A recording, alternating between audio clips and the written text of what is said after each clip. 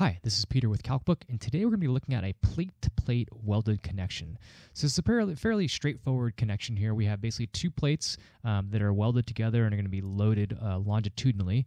And what we're going to be using for this calculation is the AISC Spec Chapter J. We're using section J2 for the weld design and then J4 for the connecting elements design. And just one thing to note here between the two editions, right, the 15th edition and the 16th edition, the outcome or the result of these equations are the same. It's just the way that they're structured is a little bit differently now in the 16th edition. So in the 15th edition, you have the nominal strength of the weld is FNW times AWE, and then for the 16th, it's FNW times AWE, and then they have this new factor KDS, which sort of separates out the directional factor based on sort of how the weld is loaded compared to its axis. So the AWE is the same for both, right? The effective area of the weld.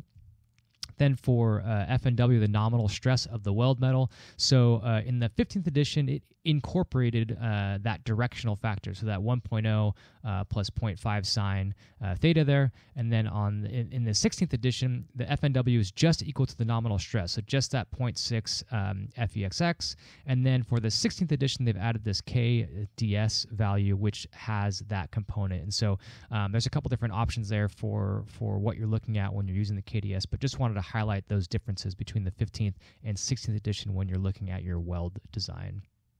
So let's take a look at our problem statement here.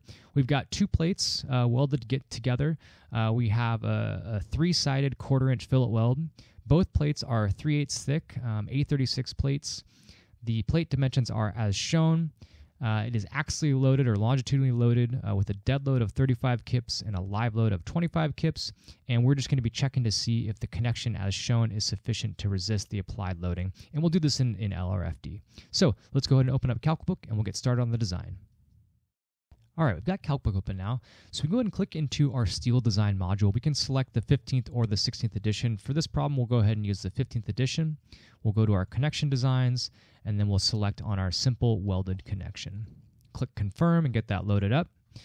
Okay, then we can start on the left side here and start selecting our inputs. So the first thing we're going to switch here is that we have a 3-weld arrangement, right? We have 3 sides. So you can either do 2 welds, right? So just on the each side, parallel welds, or you can have a 3-weld where you have it basically all around the 3 sides there connecting the 2 plates together. So click on 3 welds.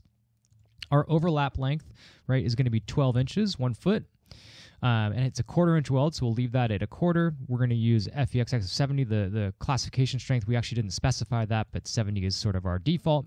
We're going to leave our block shear rupture at 1. Right, there's some more information here, but it's basically a uniform stress, so it'll be 1. Our height of member 1 is going to be 6 inches, so we'll leave that as is. We have a 3/8 plate, leave that. And then we have A36. If you have something else, we do have the table 2.5 from AISC, that can help you guide you to select the right material type for your plate. For the height of member 2, it is going to be 1 foot, and then that's also going to be 3/8, and that's also going to be A36. So we'll leave that as is. And then we want to jump over to our demand. We're going to go ahead and use the AISC 716 load combinations. Our dead load is going to be 35 kips, and our live load is 25 kips. So we can already see in our output window here, we're over by about 12%, and we're controlled by tensile yielding of member 1. So we'll take a look at that in a second here, but let's go ahead and dive into the calculations. So our demand, right, it's just going to be our 1.2 dead plus 1.6 live, gives us a total load of 82 kips. We'll check first the shear strength of our weld. Right, so we have some sort of criteria here for the length that we can use for our weld, and then we have the transverse length. Calculate our effective areas of the longitudinal welds as well as the transverse weld. Calculate our nominal stress of the weld, so that 0.6 FEXX. Normally you would have the directional factor, but because of the longitudinal and transverse, it's not included in this calculation. And then we also have the strength of the transverse, which is the same.